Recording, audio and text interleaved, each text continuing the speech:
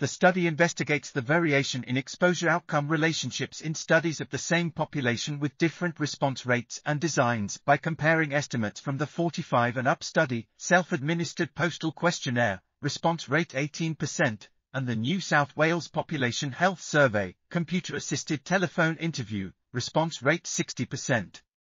The study found that for highly comparable questionnaire items, exposure-outcome relationship patterns were almost identical between the two studies and ORs for 8 of the 10 relationships examined did not differ significantly.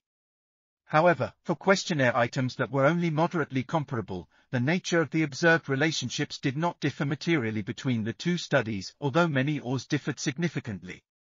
The findings suggest that for a broad range of risk factors, two studies of the same population with varying response rate, sampling frame and mode of questionnaire administration yielded consistent estimates of exposure-outcome relationships.